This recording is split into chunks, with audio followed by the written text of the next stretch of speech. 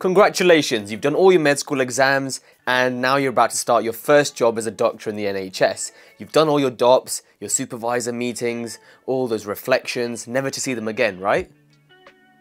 Wrong. So during your foundation years of training, you actually need to keep a portfolio of everything you do, and you need to pass something called the ARCP, the Annual Competence Performance Review. That's not ARCP, is it? It's the Annual Review of Competence Progression. There you go, that's the one. In this video, I'm going to give you guys a quick whistle-stop tour of the platform that you're expected to use and what kind of things you can expect so you're not thrown off guard when you start later on. The platform is called Horus. Now, don't ask me why it's called Horus. It could have been anything, but they decided to name it after the Egyptian god. I'm sure they got some kind of reasoning. But anyways, so let's go on to portfolio and curriculum. That's where we'll start. Essentially what you have to show in this portfolio is that you've met these criteria that's been set out by the GMC. So they've broadly categorized this into 3 higher learning objectives. The first one is an accountable, capable and compassionate doctor. So we can see that over here. The second one is a valuable member of the workforce. That's over here. And the third one is a professional responsible for their own practice and portfolio development, which is what we have over here. So you've got these 3 broad categories. And then within each of these categories, you have 9 subcategories. Well, 9 overall, it's not 9 within each one. So overall, there's 9 subcategories. And they're called Foundation Professional Capabilities, FPCs. And so they're things like, clinical assessment, being able to assess the patient needs in a variety of clinical settings. There's stuff like communication, continuity of care. So overall, you've got these 9 FPCs. And essentially, you've got to find evidence and link it into each one of these FPCs. Now, you don't have to link like one evidence to one FPC. You can link one evidence to maybe 2 FPCs or 3. And essentially, you want to have maybe 3 or 4 evidence for each of these FPCs. So it looks like a lot, but it's not as much when you think about it. So now you're thinking, well, what kind of evidence can I have? So there's different types of evidence, and to see it, let's go on to Form Start New. So here we can see that at the beginning of each placement, you need to do these meetings, which we'll get into. But if you look over here, throughout each placement, we have these SLEs. I think it means something like specific learning encounter or something like that. I might be wrong. Regardless, you've got 6 of these that you need to do. So you've got stuff like mini KEXs and CBDs, so you guys are probably familiar with that. Essentially, you discuss a case with a senior, just work your way through and reflect on the case. Maybe something interesting you found. You've also got your standard DOPs, so those would be your procedures like doing catheters, cannulas, taking bloods, ABGs, all that kind of stuff.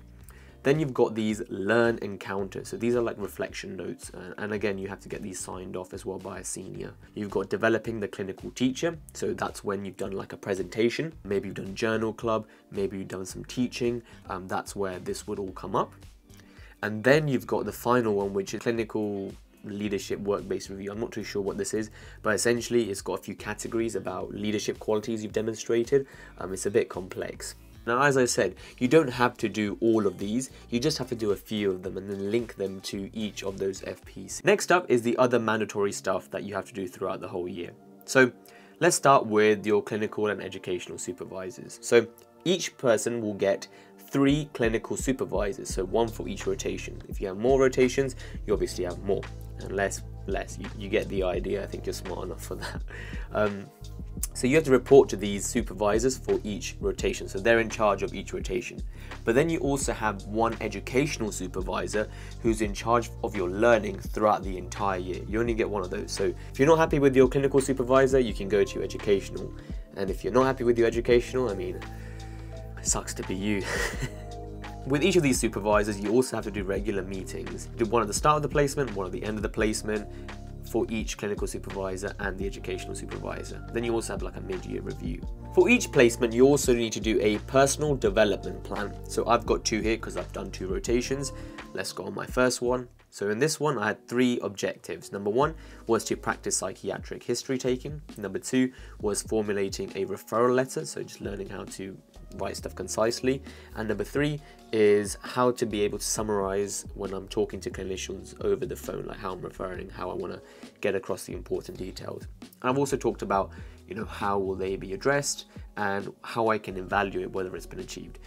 It's more just tick box stuff. It's not like, it's not that deep. Next up is the PSA, the prescribing safety exam. Most of you guys would have done this during med school at the end. If you haven't, then make sure you pass it during F1. Once you've done that, you have to upload the certificate. Pretty simple to do. Then you have the team assessment of behavior, the TAB form. You have to do 1 of these throughout the entire year. It's better to get it done out of the way. That's what I did. So if you click on it, the aim is to basically get a review of yourself from other team members. So this shouldn't just be doctors. You have like a set criteria. For me, you can see you need 2 consultants or trained GPs. You need 1 other doctor that's more senior than an F2. You need 2 senior nurses and also 2 allied health professionals. And overall, you need 10 people, so you can have more. I asked 19, 12 responded. That was good enough. We can actually have a look. Good communication skills, always happy to ask if they need advice. Good explaining in layman's terms. That's what I do on my TikTok. Relaxed, clear communications, team report is good, engages well, staff are pleased. So no concerns there. That's good, very approachable, whole round, amazing person on both professionals. Means a lot, guys. Thank you very much. Thank you very much. I appreciate that. Next up is the placement supervision group. This is basically pretty similar to the TAB. Another thing you have to do is keep a personal learning log. So you have to do a certain amount of hours of teaching throughout your whole year. The criteria is to get 60 hours of teaching done, with 30 of those hours being core teaching. Core teaching is basically any teaching that's provided by the trust meant for F1s. And non-core is basically anything else. So whether that's any courses you did, any e-learning, any departmental teaching, literally anything. You could watch a YouTube video that you did for work and you could log that. If you did a course, log that. It's not too hard to hit, it's the core hours that can be. So you can see here for me, I've got 23.5 core hours and non-core is 33 so far. But even if you get 60 and you don't get core being 30, then you don't meet the requirement. So that's the important part. And here we can see what I've done. So this was core teaching. I had a foundation doctor's board meeting for 2 hours. I logged that here. I had a lumbar puncture workshop. That was non-core. You also have to attend 3 mandatory courses throughout the whole year, and they are acute care simulation, end of life care, and the F1 careers training day. Now I think you also have to do an ILS course as well, but I'm not sure if that's mandatory. Either way, get all those stuff done and log it because you will need to do that. And no, we're not done. There's one more thing that's essential, and that is the QIP. So throughout the year, you also have to get involved in a quality improvement project and log that.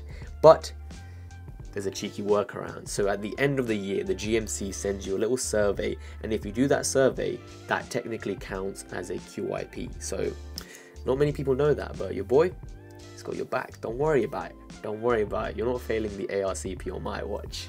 Now, if you scroll to the bottom, you also have some additional achievements, and they're things like doing any other exams, doing procedures, publications, research, taster sessions, teaching others. All that stuff is not essential, but if you've done it, you can log it and then also link it to your HLOs.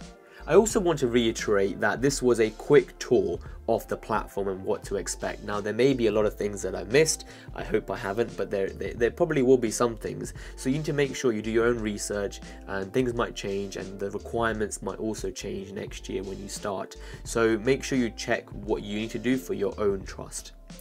Now you're all ready to pass your ARCP and start your specialty training. But what's it like being an F1 doctor? You don't know that yet, but don't worry.